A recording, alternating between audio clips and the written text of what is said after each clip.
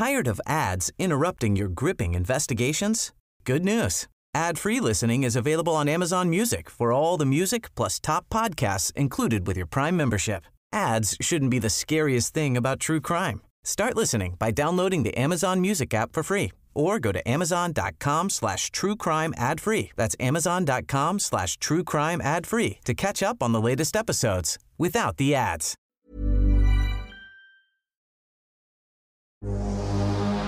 Super real.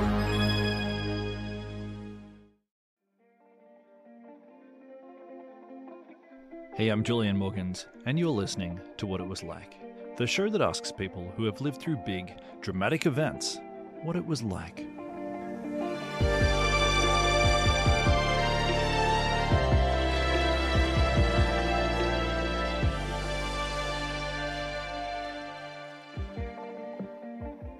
So I think I might have mentioned on a previous episode that I used to work at Vice, which used to be a media company. They announced bankruptcy last year, and then they shut down their site last month. So it's all over. And I've been feeling a little nostalgic about that. I was there for almost 10 years, and we ran some really fun stories. And I think of all of them, there's this one that stands out to me. It's this thing I've been thinking about. It's a guy, actually. This guy I met back in 2014. And his name's Matt Bowden. And he basically pioneered an industry of alternative drugs. And what that means is that if you were living in New Zealand between 2000 and 2008, you could legally buy these things called party pills over the counter. And they had a similar effect to an illegal drug like speed or MDMA. Now, this was in New Zealand, but let's just go broadly for a minute. So you might remember a similar period, like 2010s, where tobacco stores and like dodgy corner stores that sell like bongs and stuff, they started selling things like synthetic weed and imitation speed called bath salts. And the backstory to where those drugs came from, like where those chemicals originated, is that a lot of them had been created by pharmaceutical companies throughout the 20th century. So let's say that in the 70s, for example, maybe a drug company had been trialing a particular chemical, a particular molecule, but they dismissed it because it didn't have whatever therapeutic effects that they'd originally been looking for. But this chemical, it had never been made illegal because it had never been produced on sufficient scale to be a problem. So Matt was one of the first people anywhere in the world to make this leap of imagination and go, hey, let's go through all of these old medical journals and look for stimulants, like non-lethal, unscheduled stimulants that we could rebrand and sell to partygoers. This was the light bulb moment that led to a bit of a revolution in the global drug market, and it all started in New Zealand. Now, I should point out that Matt isn't the kind of money-hungry opportunist that he might sound. I'd say he's actually kind of a whimsical soul, and it was something that drew me to him when we first met. But what really excites me about this story is how Matt lives. Matt lives big, possibly the biggest I've seen. When I met him, Matt had rebranded himself as a steampunk rocker named Starboy, and he was touring the world playing shows and making video clips. It even shot this mini movie trilogy called Starboy Eternity, and it's epic, to say the least. And just so you know what I mean, here's a clip.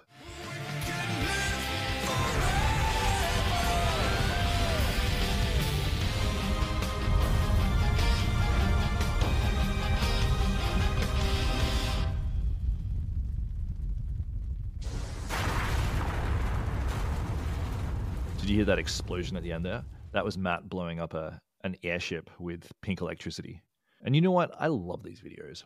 I love that he didn't spend his millions on Lamborghinis and trips to Vegas, but instead he sunk it into music and these crazy videos. And Matt didn't just sell drugs or shoot video clips. He also lobbied for policy reform, which led New Zealand to do an almost universally unprecedented thing. So in 2011, the government reclassified a range of drugs so they could be regulated and sold in licensed venues. And this is the kind of progressive policy that we're now seeing in places like the US state of Oregon and Portugal in Europe. And yeah, sure, I know Oregon and Portugal, they're both now having second thoughts. But as a kind of policy experiment, New Zealand got there first, about a decade earlier. So I know that was a lot, but here's a quick recap. Today's episode is the story of a man who pioneered a new type of drug industry then became obscenely rich, then spent a lot of it on making crazy video clips, and then became public enemy number one when New Zealand did a policy reversal and confiscated all of his wealth and property. And to tell you that story, I bring you Matt Bowden.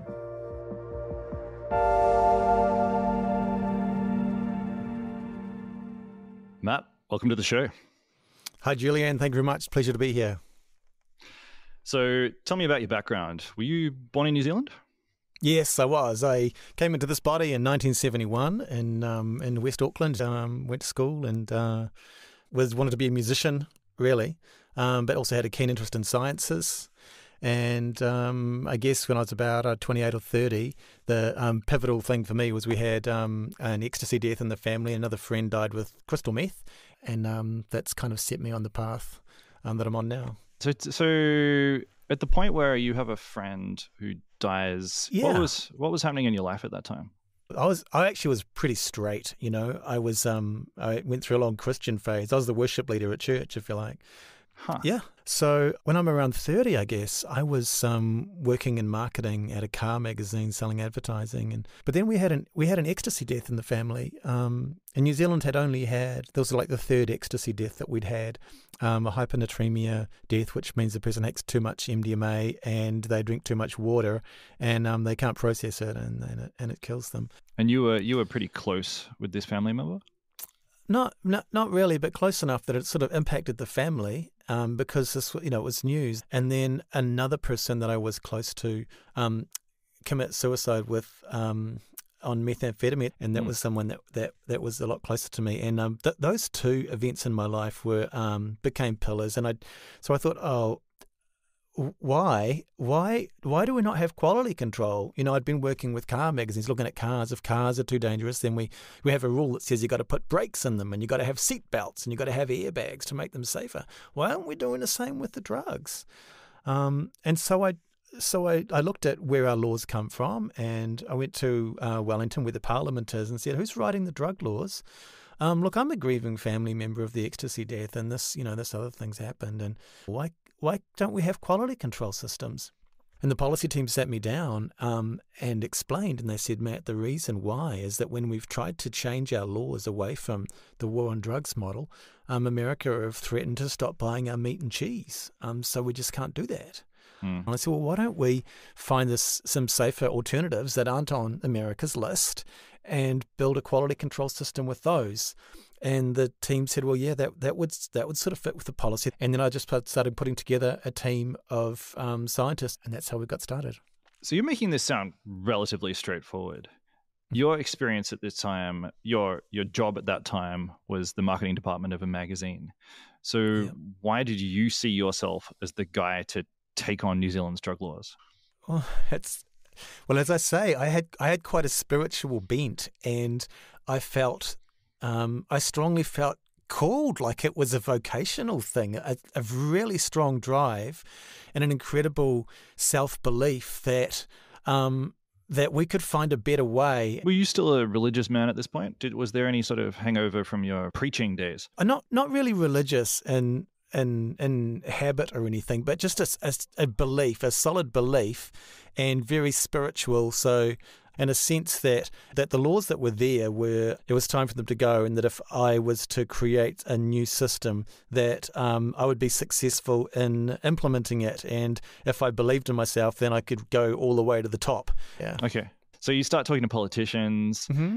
And I'm curious, did it occur to you that there might be a hell of a business model in this as well? Yeah, it did. Totally. Yeah. And so, but it was kind of a mixture of, a young guy in his kind of, late 20s, early 30s of, you want to make money and so on. But also there's the opportunity to do something absolutely amazing in your community. And so we developed products which we would sell to drug users to use as a safer alternative. That was the big picture. That was the big vision. We started doing that. Okay. You said that you developed these first products. What were they and how did you develop them?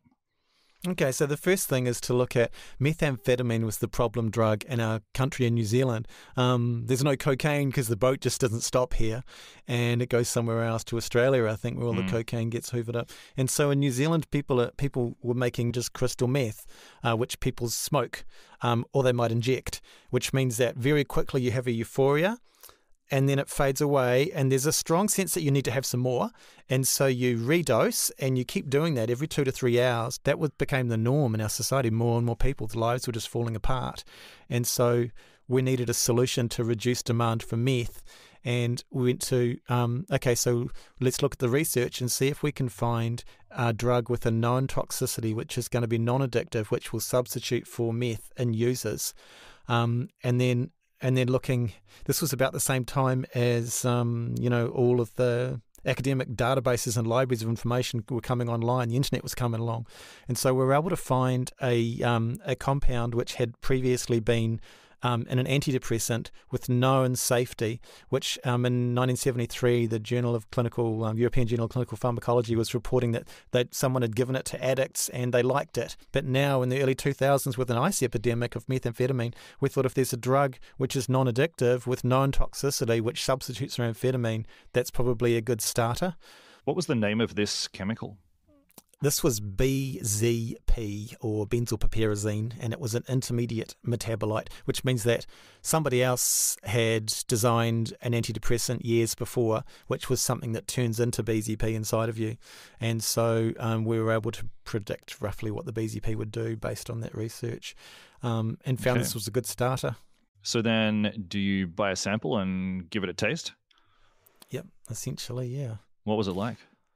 Kind of like a happy speed with a bit of a yuck feeling the next day that you don't want to have any more of. Okay, so it's not as addictive. Not as addictive, that's right. So you got this product, BZP. Mm-hmm. What do you call it? What does the packaging look like? I'm sort of interested in the mechanics of starting a business, really, which is kind of what you're doing. Yeah, I'd started out working in telemarketing, sales and so on, and I could see how that all worked. People phone an 0800 number and order a product and they get shipped out. And then I'd moved into advertising and in car magazines, making advertisements for people. I knew a little bit about branding and so on. And so we made it look like a dance party flyer because that's what was appropriate.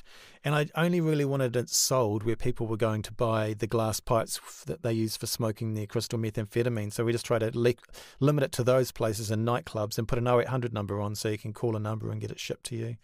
Okay, nice. And sorry, what were you calling the BZP? Nemesis was the name that we gave it at the time, and the generic term was party pills or dance pills. Okay, nice. And how did you launch this stuff? Or did you just stock it in these shops and hope for the best? I think I might have bought radio advertising at the start and magazine advertising and dance kind of magazines because I knew a bit about magazine advertising. And so you were importing this stuff from China. Did you need to go to China to visit factories and negotiate deals? Well, initially, I think we're getting chemicals from USA, and that didn't work. And so India is where we went because India was where all the pharmaceutical companies were getting their chemicals made. And so we just went there. So, I went up to India and had a real good look at the plants and met the people and went and met the people in the factories and had a look. Okay. And all right, so you launched this stuff. You launch Nemesis.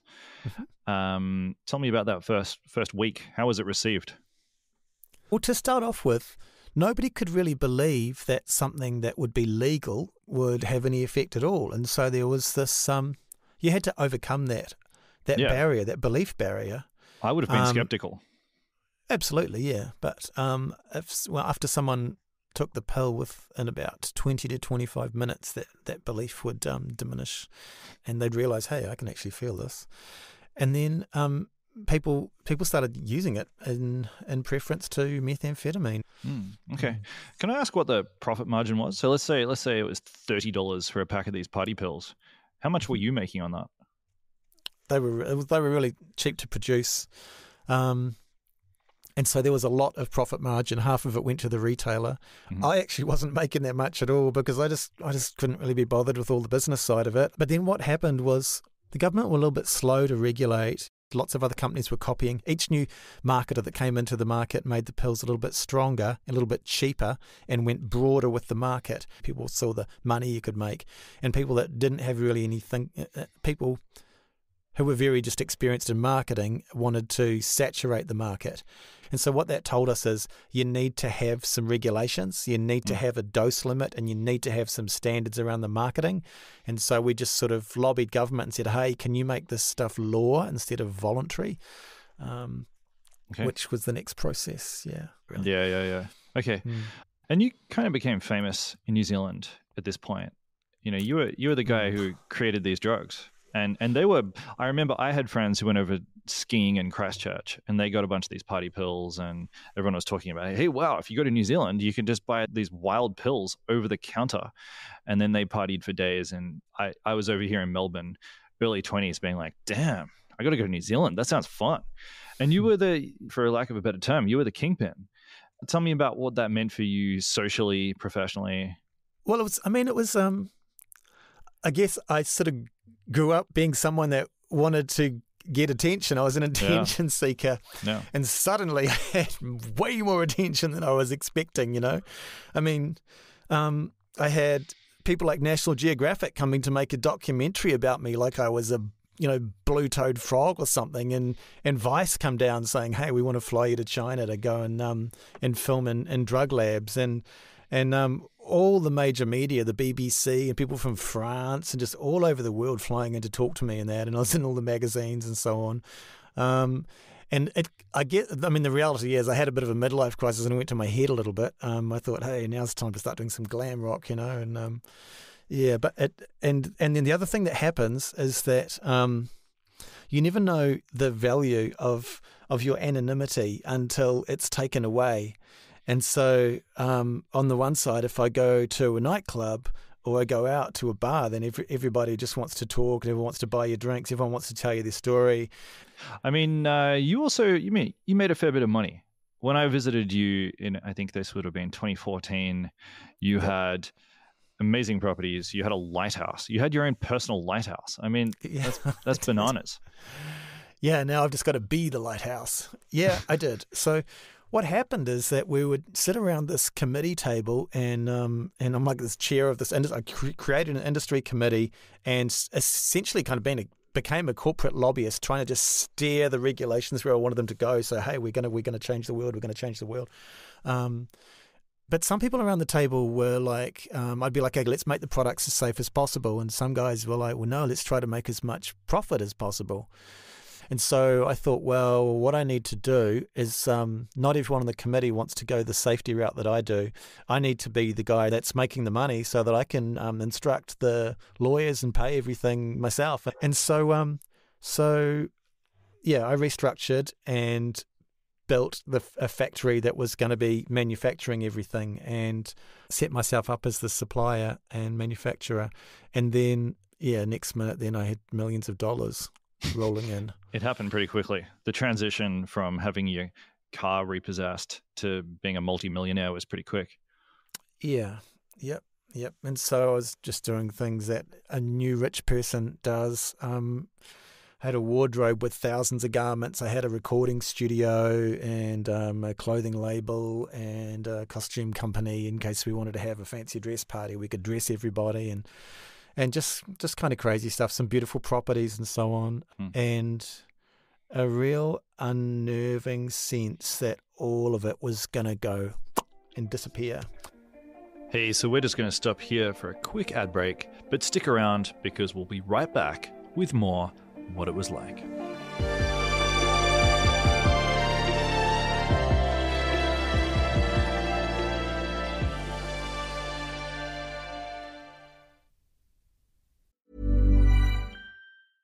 Hey, I'm Ryan Reynolds. At Mint Mobile, we like to do the opposite of what Big Wireless does. They charge you a lot, we charge you a little. So naturally, when they announced they'd be raising their prices due to inflation, we decided to deflate our prices due to not hating you.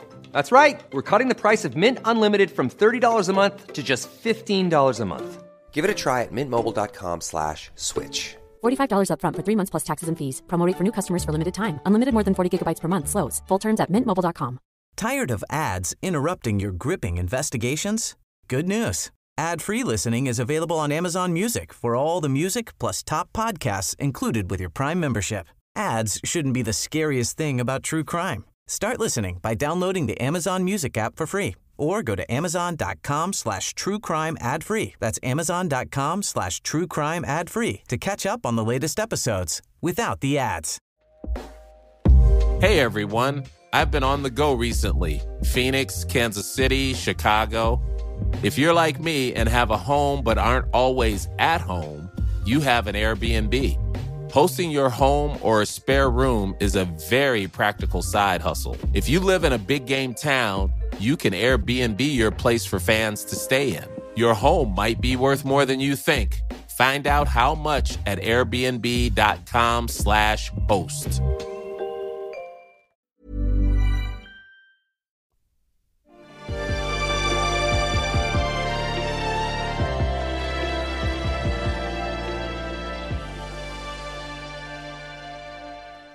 So when I visited you, you'd built this kind of like drug lab in a warehouse in Auckland. And I remember you had this really quietly spoken Chinese guy who was running the lab. He reminded me of like a high school chemist. And I'm curious, what were you doing there? Were you trialing new drugs, or was that just the factory floor? Well, what were we doing? Looking at all the different drugs that were coming out and how they could be modified, which sort of modifications made them safer and less safe, patenting them, thinking, for cannabinoids, what can we use for pain? We started a pharmaceutical company from scratch and headhunted and found professors and really high-level academics that were really skilled to come in and work. Got it. Yeah, I remember visiting you, and it was really interesting because I remember you and Hamilton Morris hanging out and just talking chemistry and just having fun, like a couple of kids over your Bunsen burners and your beakers and just mixing stuff up. But then I also remembered that you had this massive library of costumes in the room next door.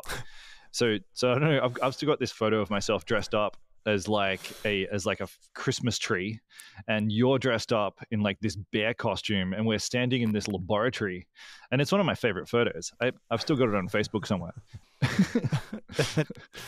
It was. I mean, yeah, we had a thing about costume party, and with the thing about costume and about clothing is that you can, if you dress somebody up, then they have an opportunity to sort of try on a different personality, a different way of being, and it gives people an opportunity to kind of express something else within that maybe they hadn't found or discovered about themselves before.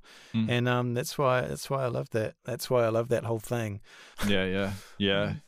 Tell me, all right, so I want to hear the story about how you were almost recruited by an Australian bikie gang. Oh, jeez, yeah. So I started getting emails from all sorts of people asking me to work with them. And one group were quite insistent, and my accountant called me and said, "Hey, these people have talked to me, and they've got all these legitimate businesses, and they put me onto their bank manager, and they've got tens of millions of dollars, and they want you to come and do some research with them. You should just go and talk to them and see what they want, Okay, so I called these people, and they asked me, to do some work to design something new, and they had all that money, and so I asked them to check with their lawyers what was good and what wasn't, and they came back and said everything was kosher, and I believed them. I was just so naive and young, and so I jumped on a plane and went to Australia, and things were really different with these guys. I noticed after a while that they were, that a lot of them had firearms. What'd they look like? I mean, I'm just imagining them covered in tats, just giant necklace guys. No, really wealthy people with really nice sports cars and so on.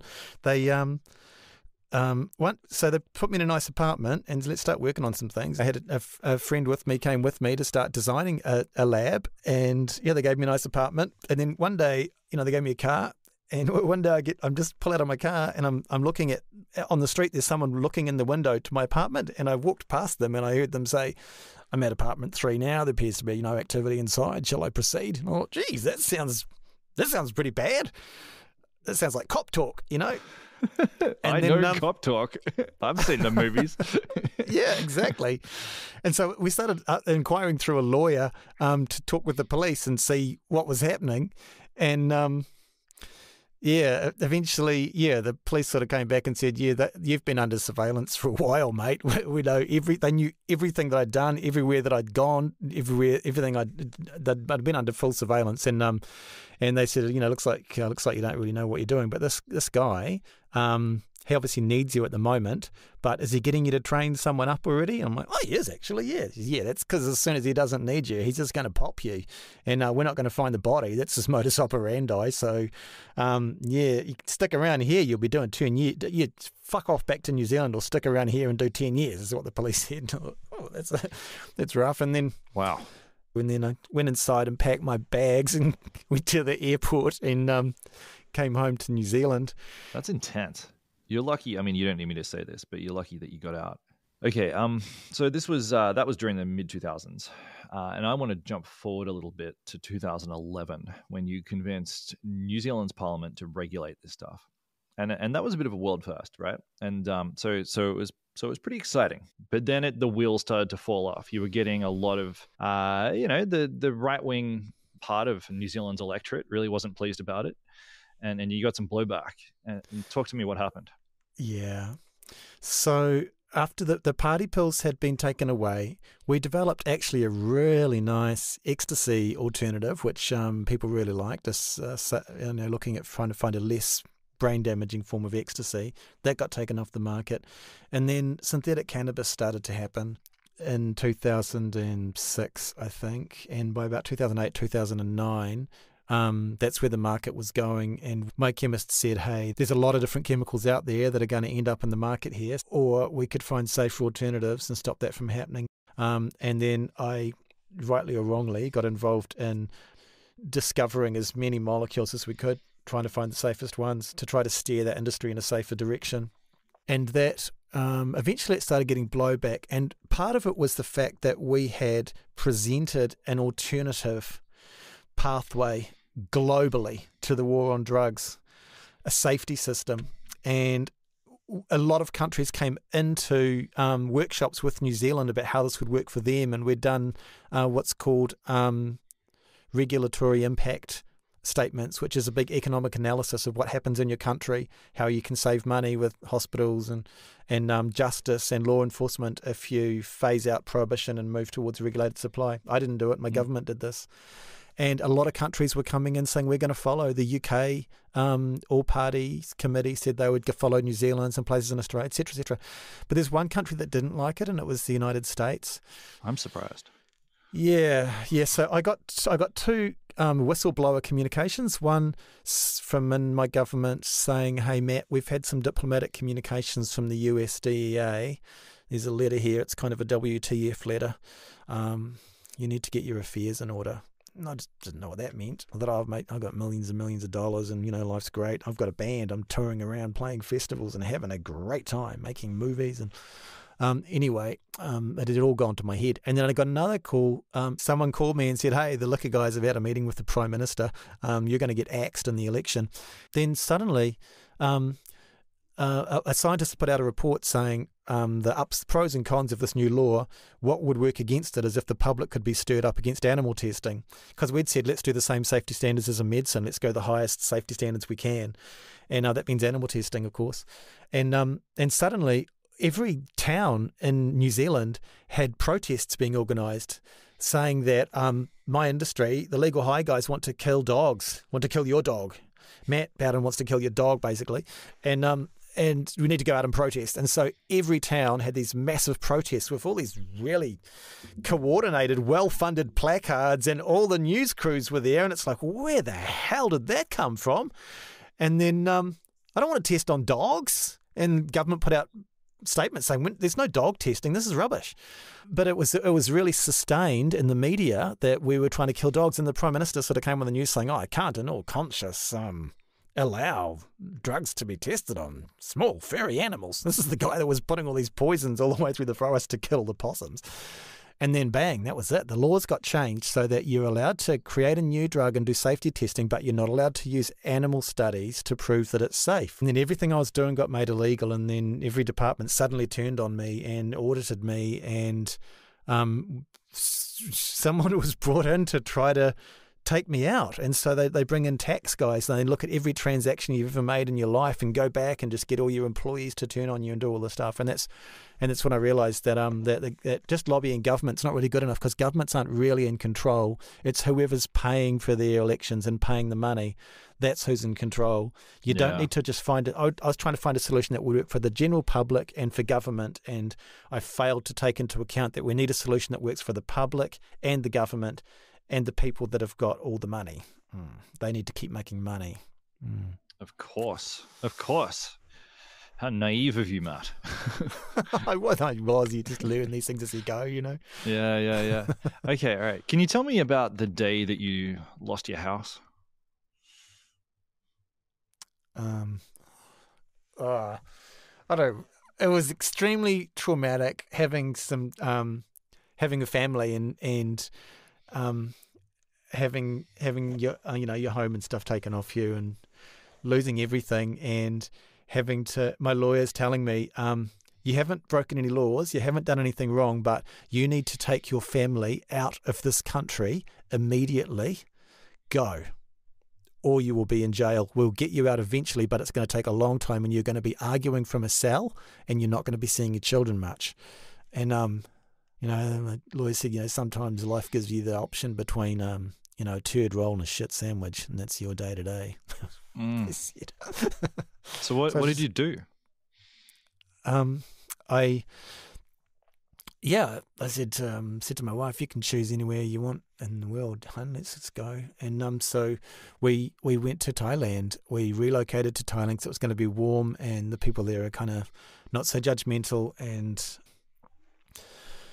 and went to live in Chiang Mai. Yeah.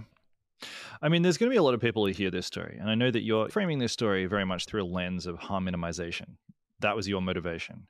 There's going to be a few people who listen to this show and go, yeah, Matt, like, get your hand off it. Like, you made a lot of money, you bankrolled your career as a rock star, you had a good time, and that was your true motivation. I'd like to hear your thoughts on that. That's a really fair comment. Totally, yeah. I'm a human being, and I went through that experience.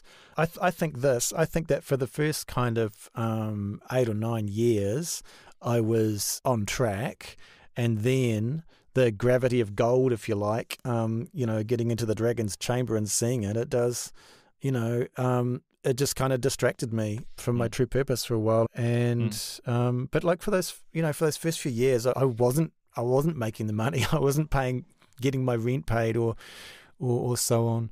When I made some money, totally, and we did a lot of good things for a lot of good people. But yeah, it was a lot. There was some midlife crisis as well. I think everybody's entitled to one midlife crisis. Oh yeah, absolutely. Yeah, I can't wait. I can't wait for mine. I already know which car I'm gonna buy. I mean, you took on a real steampunk aesthetic. I think that's really cool. Can you tell me about Starboy? Because I mean, when we met up, when we were shooting that documentary, we spent a lot of time shooting a video clip for you as Starboy, and to this day I think it was one of my favorite ever experiences when I was at Vice. Yeah. Vice should really release that video clip. I'd love to see it, because they did say that they were going to make me a rock video. Yeah. Vice has said a lot of things like that. That's typical. I mean, they're bankrupt now, but they've got a lot of unfinished projects in the vault, yours amongst them. Was it the rockstar dream that you'd always had? Yeah, I guess so. I mean, my dream, I was just feeling yuck about being the guy that makes and sells drugs for a living, I thought what I'd much rather do is big theatrical shows where you don't need to take any drugs, where the trip happens all around you and you don't need to imbibe anything. And so we started doing that, and we've carried on with immersive theatrical experience parties and so on. It's about, let's do something, let's just use creativity. I mean, the difference between us and the animals is that we have creativity. We're able to have a thought that no one's ever had before. Yeah, so I did have a lot of those experiences, the rockstar dream. I played in front of massive crowds and, danced between flamethrowers and just blew audiences away with shows where there's just something else crazy going on all the time, lasers and fire and aliens and zombies and whatever else, just so that when you play at a festival, people think, well, I don't know what the hell that thing from New Zealand was, but I'll go see it again. Yeah. So after the New Zealand government kind of tore down a lot of what you'd built, and it sounds like you had to go to Thailand and recreate your life. Tell me about that process and what's happening for you at the moment. Okay, yeah. And so I got there and was traumatized. I lost my sort of self-esteem and all that kind of thing. And so I actually went and thought, well, let's have a look and see what spirituality looks like here. And went into Buddhist monasteries and so on, and just did vipassanas where you just sit in silence and listen to your breathing for days on end. And as thoughts come up, you process them. And so through that, process trauma and because I was feeling pretty rotten about who I was as a person after being involved in that industry as well. Being a corporate lobbyist for that was really yuck. And so I just thought, have I really lived my best life?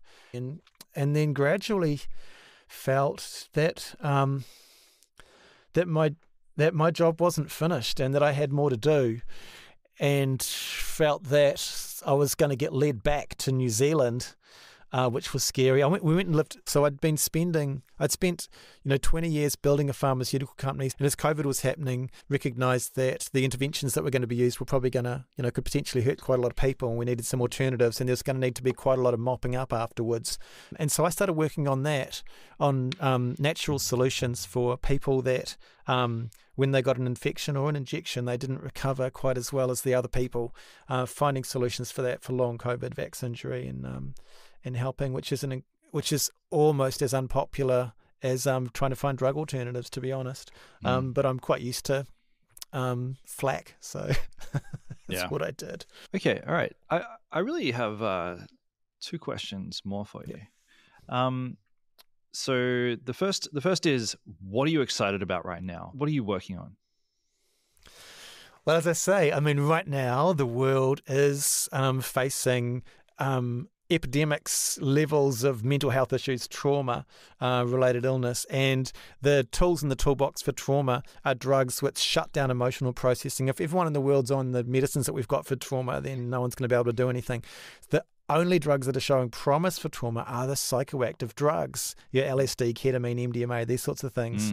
And what's great about them is that instead of going on the drug for years on end, you take it once or twice with a session and bang, you can do the work that used to take 10 years.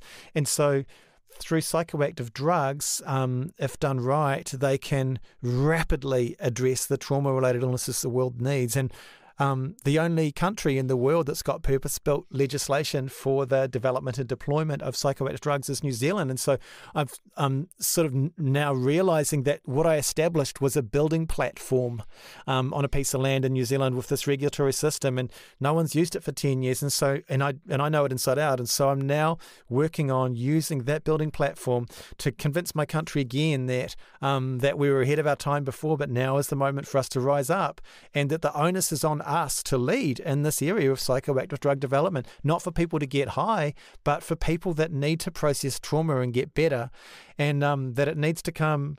Yeah. And that leads me to my last question, and that is that it feels to me like you've spent the bulk of your career battling essentially the war on drugs that began in the 1950s and the 60s in the US, and advocating for a much more progressive approach to the human desire to step out of our own brains for a few hours. Is it going to work? Or is there just an element of prudishness that's entrenched in society and you're sort of swimming against the current? I did spend a lot of my time fighting and resisting war on drugs, because war on drugs is essentially a war on, when we decided that someone using a psychoactive product that changes the way they think or feel is a deviant behavior, that was an error. In fact, every civilization back to the dawn of time have used substances, because as humans, is what we do, we find tools, and we need to change gear from work mode into play mode, into mating mode, into hooking up with another person mode, into introspection mode, and into processing my emotions mode. And we need tools for that. And the tools that we have co-evolved with over millions of years are these things which pop up out of the ground, the mushrooms and the cacti and these products. And we've had a taboo against that. And part of that has been religion and trying to control and homologate other cultures as colonists have spread around the world to force a certain religious view and saying, well, that plant's evil because it's the devil. Hey, that's not good thinking. And so what we're doing is not saying let's have a new way of thinking. We're going back to the original way of thinking of that nature is here and is an ally, and we have all of these plants and we have all of these tools which help us to process. So let's use them and simply stop thinking the other way. Okay. I think the way that you frame drugs and their role in society is really unique. I haven't heard that kind of mix of anthropology and history with pharmacology. It's interesting. Okay, very last question. Mm-hmm. What have you learned? I don't know. It's a tricky one. What have I learned? I mean, some aspects I've learned that just trying to work with, like I'd said, just trying to work with governments is not necessarily the way forward. Working with the community is the way forward. Yeah, just to continually shoot for the stars. And these days, I just really love to meet people and to look into the eyes of every other person that I see and to see that light and to see that soul. And that's where I'm at now. Yeah. No, I love that. And Matt, I've really enjoyed spending this conversation, looking at you, looking into your light, hearing your story. This has been fascinating. This has been really interesting. And I can't thank you enough. Okay, thanks, Julian. I really appreciate it. If you've enjoyed today's episode and you're thinking, hey, I've got a story that's pretty cool, something that could work for this show, something interesting but surprising, a little bit unique, please get in touch, hit me up. I'm always looking for story suggestions or feedback or, whatever you got. I'm Julian Morgans on Instagram and Morgans Julian on X. And you know what? We'd love you to follow the show. You know the follow button on whatever your podcast app is. Just press that. We'll be eternally grateful. And if you're on Apple Podcasts, please leave us a review. Just a simple 5 stars should do it. You don't even have to overthink it. Today's episode was produced by Rachel Tuffrey. It was edited and mixed by Nicholas Feliciano. Jimmy Saunders did our theme music. Our cover art is by Naomi Lee Beveridge. And this whole thing has been a Super Real production.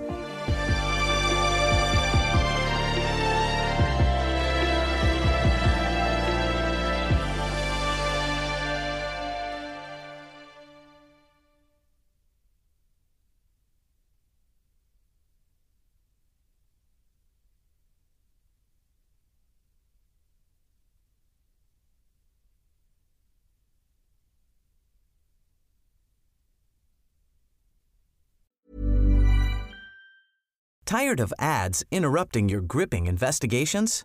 Good news. Ad-free listening is available on Amazon Music for all the music plus top podcasts included with your Prime membership. Ads shouldn't be the scariest thing about true crime. Start listening by downloading the Amazon Music app for free or go to amazon.com/truecrime ad-free. That's amazon.com/truecrime ad-free to catch up on the latest episodes without the ads.